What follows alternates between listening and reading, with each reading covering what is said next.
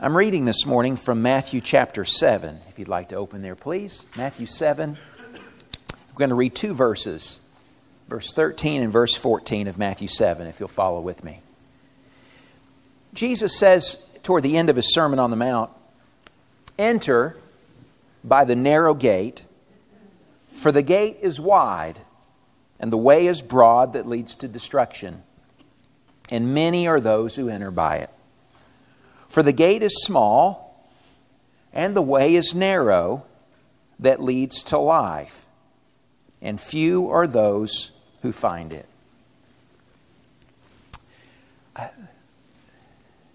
There are just two ways. Just two. No more than two. There are just two destinations. There aren't three. There's not a path between those two destinations. There's not an in-between. They're just two destinations. There are just two kinds of pedestrians. There aren't many kinds of pedestrians going many different places. There are just two kinds of pedestrians. There are just two paths. There are just two destinations. There are just two kinds of pedestrians. And you and I are either on the narrow way that goes through a straight gate, or we're on a broad way that goes through a broad gate. We are either on a narrow path that leads to life, or we're on a broad way that leads to destruction. We are either walking with the few who are on the narrow path that leads to life, or we are on the superhighway that leads to destruction with many, many other vehicles beside us and before us and behind us. The thing is as well, that we can be here today, right sitting next to each other. We can worship together. We can sing the same songs together for 35 minutes as we've done. We can eat the same Lord's Supper. We can hug the same necks when our time together is over today. We can even get in the same car and go eat at the same restaurant today. And be on different paths. Do you know that? There are folks that were listening to Jesus preach in Matthew chapter 7. Some of whom were on the narrow way and some of whom were on the broad way, but they were listening to the Lord Himself speak those words. In fact, there was among even the 12 who were eating supper with Jesus every day and who were even preaching His message. There was at least one of the 12 who was not on the narrow way, but who was on the broad way with the many that leads to destruction. So, what road are you on today? Where are you headed? If you stay on the path that you're on right now and you make no course correction, where will that lead you? Is it to life? Is the way you're on broad or is the way you're on narrow? And who are your companions on that pathway? Those are sober questions. And I hope that you listen to them in a sober way. And I hope that in asking those questions and in prodding your conscience about that and in poking at your heart, that you don't feel anything from me and from us together in asking that but love. I have to ask you those kinds of questions because I love you. I have to poke at your conscience and I have to poke at your heart. And we've got to do that for each other because we want to be on the way. I want you to be on the way that leads to life, not on the road that goes to destruction. I said to you that there are only two kinds of pedestrians. That there are those that are the few who are on the narrow way and there are the many that are on the broad way.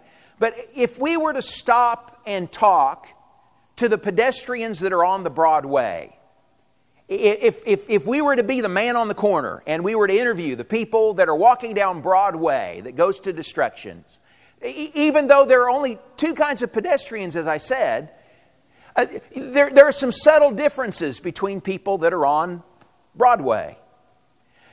Some folks that are on Broadway are naive.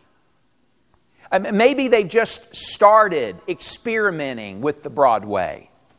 Maybe they liked the neon lights, and it looks like the Broadway is fun. It could be that they've been caught up in the naivete of being on a Broadway where there are no speed limits. I mean, where there's no posted signs that say you can only drive 35 here or you can only drive 45. When you are on the Broadway, you are on the Autobahn. I mean, you can drive as fast and you can drive as hard as you want to. When you're on the Broadway, you can switch lanes anytime. I mean, you can drive fast in the slow lane if you want to, or you can drive slow in the fast lane. When you are on the Broadway, I mean, it is well lit and it is well paved. There are no potholes on the Broadway. I mean, you can just go wide open as quick as you want to go. And the Broadway is well lit. I mean, it's pretty. It goes through Las Vegas and it goes through Los Angeles and it goes right through the heart of New York City. I mean, it goes all the places that are fun, the Broadway does. It goes through every resort. It passes through every fun-filled park. The Broadway is a lovely way from all appearances. And some people that are on the Broadway are naive. And when you talk to them about where they're going, they have no idea that at the end of the Broadway there's destruction. And they'll argue with you about that. It's going to be good in the end. You'll see. Oh, I'm just going to go this way for a little while and then I'll turn around. This is just while I'm young. It's just until I'm 18. Just until I'm 20 and I finish up my schooling and I get married and then I'm gonna settle down. There are folks that are on the Broadway that are naive about where the Broadway leads. And naive about how the Broadway changes you, because you don't stay the same when you're on the Broadway. The more mile markers you pass, the more exits that you neglect where you can get off and turn around. The more you see the lights ahead of you disappear over the abyss. I mean, go off the cliff. The more that you get seduced and the more that you get hardened by the Broadway. That there is no turning around, or I don't want to turn around. Besides the naive people that are on the Broadway, there are some folks that are peddlers on the Broadway. There are people that are always hawking things on the Broadway. And the evidence of that is abundant. You know, there are teams of people in businesses today, and Google is a big advocate of that are studying the things that you search when you're online. What do you Google? Well, there's somebody that knows the things that you Google. And because they know the things that you Google, they show you things over on the side of your browser that maybe you might want to take a look at. You Google about this, and so maybe you might want to take a look at that. Maybe you might want to go to this website. Maybe you might like to receive this in your email box. And we live in a society that is specialized. I mean, there are all kinds of specialists in that very area that are looking for things to pop up in your browser. That are showing you something that you might like to have a little more of. And there are all kinds of pop-up ads on the Broadway. There are all kinds of billboards that say 10 miles until the next stop, and there you'll find something that's really fun. Let me show you a little bit of this, and there's a lot more of that where that little bit came from. Try this and everything will be better, or everything will be good, or everything will be different. You'll be happy. And there are some folks that are on the Broadway that are like that, who are telling me, come on down the Broadway. Man, you look good in that. You're awesome in what you're involved in. Isn't this fun? And so they're peddlers on the broad way. And they're folks that will make you feel good about being on the path that leads to destruction, who will pat you on the back, who will pat you on the head, and who'll make you feel dumb if you would ever think about turning around. Are you silly? Why would you get off this road? It's fun on here. It's fast on here. Besides the naive and besides the peddlers that are on the broad way, there are also the pretenders.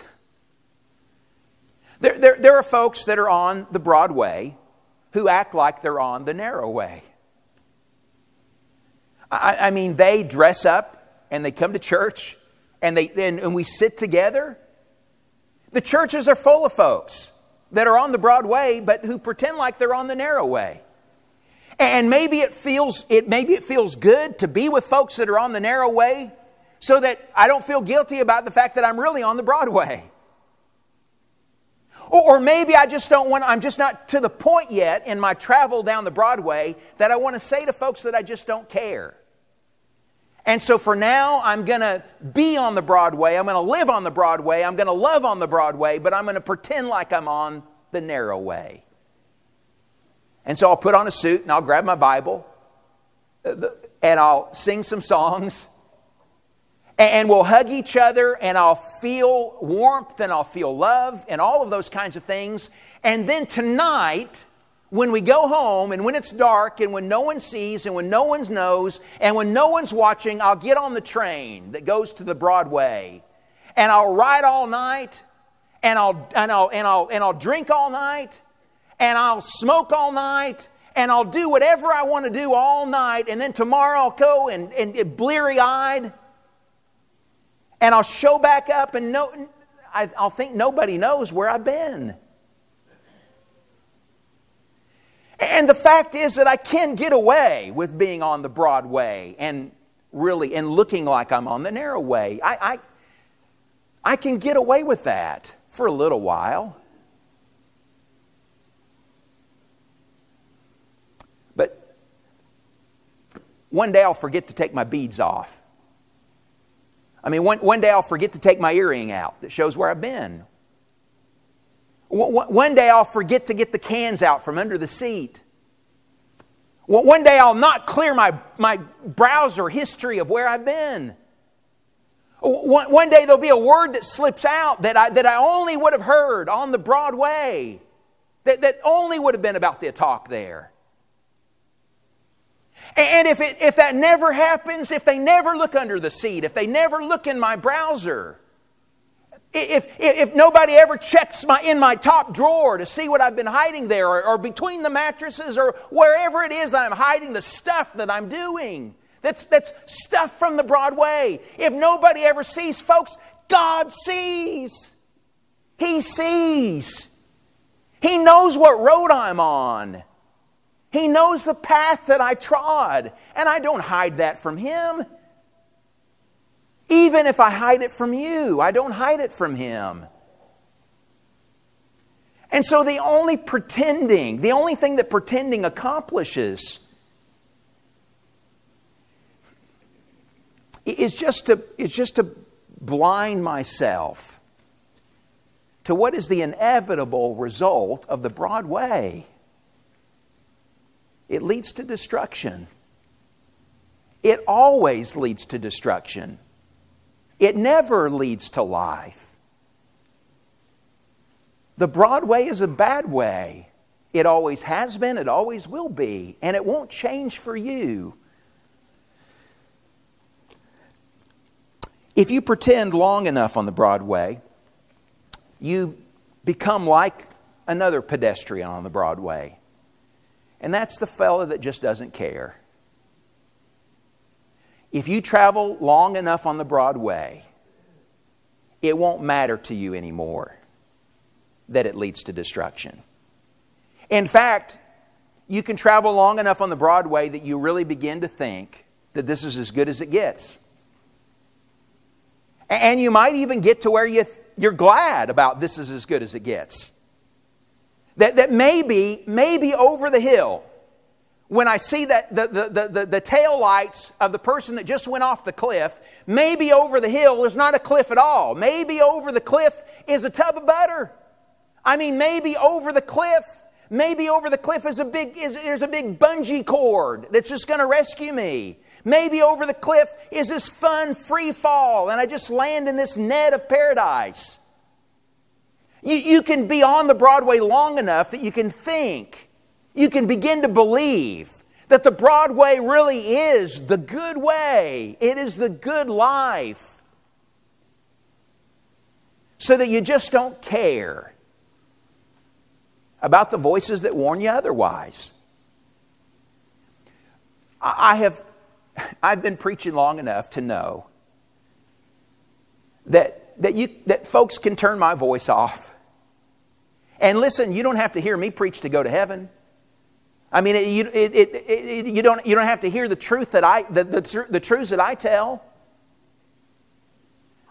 But I want to warn us about the fact that we can get tired of hearing the voices that say, "Stop, look," that ask the questions, "Where are you going?" That say, I love you, turn around. Being on the Broadway can make us hard to that. We just become aggressive drivers. We get this road rage that we're not going to let anyone tell us how to drive. We're not going to let anyone tell us how to go. It's just pedal to the metal and our fist on the wheel, and we are going to go our way. I don't know. The don't care crowd those are tough nuts to crack. It's hard to break through to the folks that say I don't care. And so you can poke out your lip, and you can look at the floor, and you can pooch out your chin, and you can set your brow, and you can make your face hard as if you don't care. And all you do is solidify your own destiny when you do that. One day you will care. One day when we stand before the throne of God, and we all will. And it won't be, folks, it won't be you and me. It won't be us together. We will one by one stand before the throne of God. And we will give an answer for what way we've been on, what road we've traveled. And I say that to you because I love you. I want the Lord to know you when you stand before Him. I want you to not be afraid.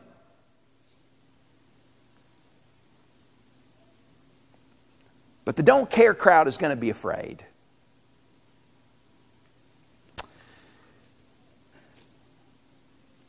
There's another pedestrian on the Broadway. And this is one I run into a lot. It's the crowd that says, I want to get out of the ditch, but I don't want to get off the way. I mean, if you drive on the Broadway long enough, you're going to end up in the ditch. I mean, someone's going to run you off the road, or you're going to drive inebriated, or you're going to wander into a tree.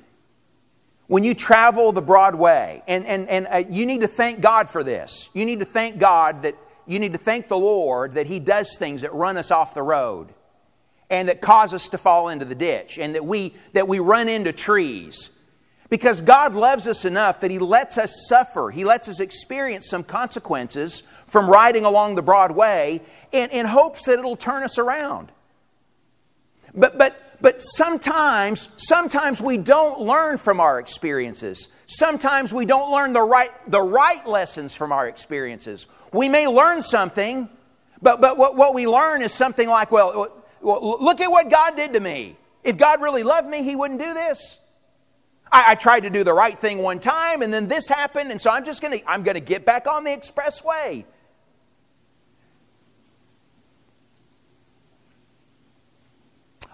Lots of folks run into ditches. And when they run into the ditches, they call. And they say, would you help me get out of the ditch? I have learned my lesson. I am not going to do that anymore. I want to be better. I want to be different. I'm going to come to church. I want to be around good people. I'm going to start reading my Bible. I'm going to start coming to class. I want to start getting together with some other guys.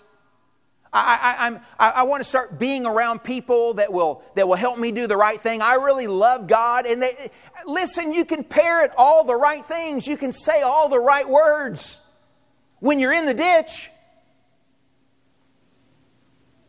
But some folks that want to get out of the ditch don't want to get off the way. In fact, I will say to you, and it comes from the Lord Himself, if there are many, many, many, He says, that are on the broad way and few that find the narrow way, it means that most of the folks who cry about being in the ditch don't want to get off the road. They don't want to get off the path. And so you've got to be really honest with yourself. When you're in the ditch, you've got to make the decision, where are you going to go from here? Are you just going to change the tire and get back on the freeway? Or are you going to change the tire and turn the car around? And let's get back on the good path. Let's get back on the right path. Lots of folks on the Broadway want out of the ditch, but they don't want off the road. I lived on Cave Creek Road in East Tennessee. You'd never find it. You'd never find Cave Creek. If you're driving between Knoxville and Nashville, going one way or the other, on curvy Highway 70, there's a curve in the road. There's not even a sign there for Cave Creek. There used to be a sign that said Cave Creek Community Center, but the sign got worn and dilapidated, and I think it's gone now. But if you turn down Cave Creek, you'll come across another little road. It's Old Dogwood Shores. And my friend Junior, he's really Arthur Russell III, but nobody is Arthur Russell III in Tennessee who doesn't want to get beat up, you know. So he's Junior.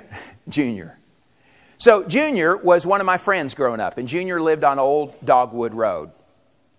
And Mom would let me ride my bicycle over to see Junior. And it didn't matter which way you rode to go to Junior's house, you had to ride uphill.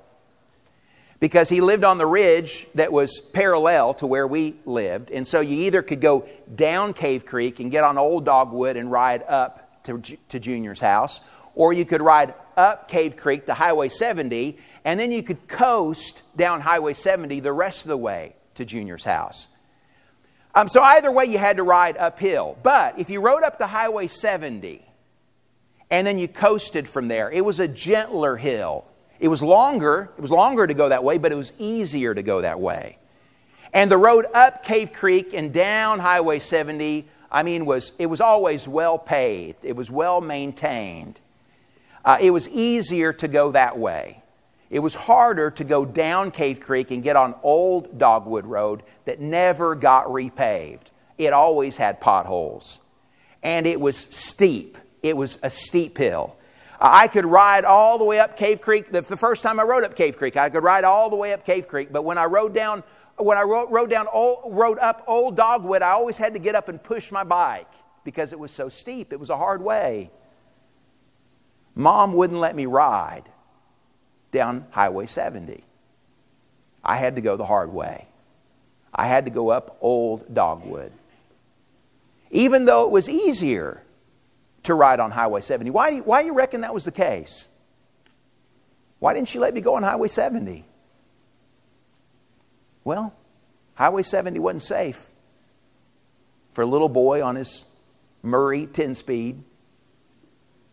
You get run over on Highway 70. There were some sharp curves, and some people came around the corners fast because it was the highway, and they drove fast on the highway.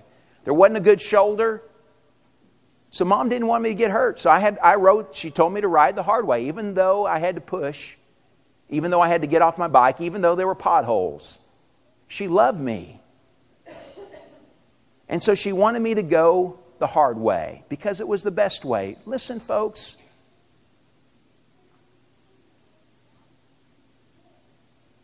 Go the hard way. Go the narrow way. don't go the Broadway. Broadway is bad. If you're on Broadway today, turn around. Turn around. Repent of going down Broadway. Turn around. Don't just pull over. Get off the road. Turn around. If you're on Broadway, learn God's way. Learn His way. If you're on Broadway, get in the book and find out where God wants you to go. If you don't know the way, ask directions. Let's talk. Let's talk. Let me share with you what I can share with you about the good way, about the narrow way. And if you're not comfortable talking with me, there are a whole room full of folks that you can talk to about the narrow way. Come get help. Ask directions. Find God's way. If you're on the Broadway today, turn around. Ask for help. Learn God's way. Do that, would you? If you're on the Broadway, get on the narrow way and let's stick together. Let's stick together. One of the things that helps me on the narrow way is being with people that are on the narrow way.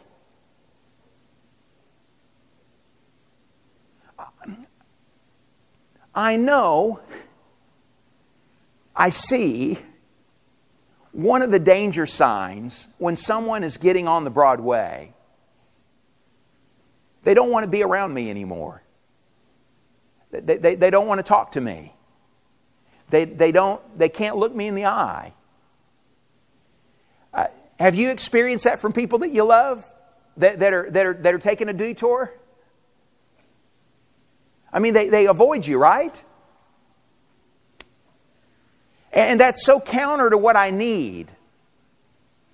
I need to be together with people that are on the narrow way. I need to confess my sin. I need for them to shine light on my path. I need to hold hands with them. I need to stick together with you. When I am alone, when I am walking by myself and I don't let my brothers and sisters into my life, it's so easy to get back on the Broadway. And I've got lots of friends there, but they don't love me. They just use me. My real friends, the people that love me, are the people that are on the narrow way, just like my mom.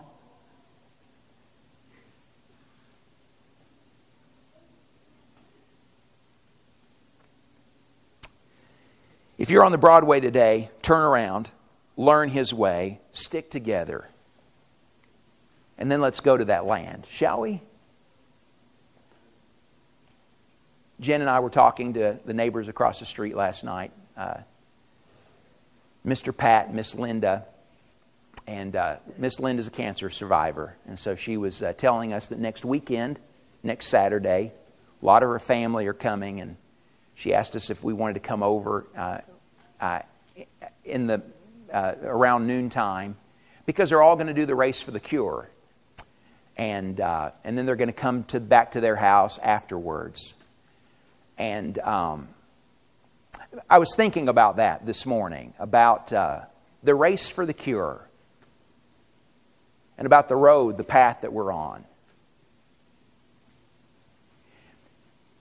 Everyone here who is on the narrow way, everyone here who is on the narrow way is a Broadway survivor, you know?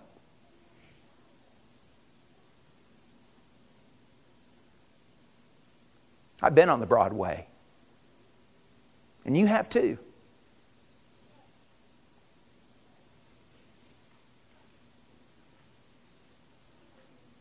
I've stopped at the carnival along the way. I've seen the sideshows. I've ridden the roller coaster. I've been into all those pretty dives that you see along the Broadway. I'm a survivor of the Broadway. But I am on the race for the cure. I don't want the cancer of sin. And just like Miss Linda across the street, I want to raise awareness about the Broadway. And we don't need anybody we don't need anyone in the cancer centers. We don't need anyone doing research in order to figure out the cure. God has the cure. I'm here to tell you today that there is a cure to the Broadway. There is an answer. There is a way to go where there is healing, where there is life. Get on the race for the cure. Get on the narrow way, would you? Get off the Broadway, would you? And come go to that land where there is life, where there is God, where we see His face.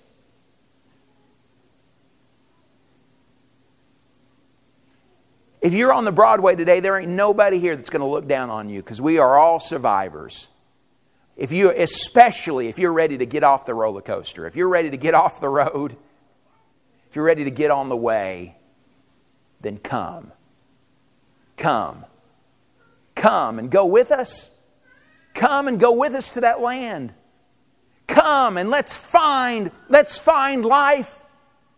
Come and let's get healed. Come and let's go where God has set for us to go. Come, won't you? As we stand and as we sing.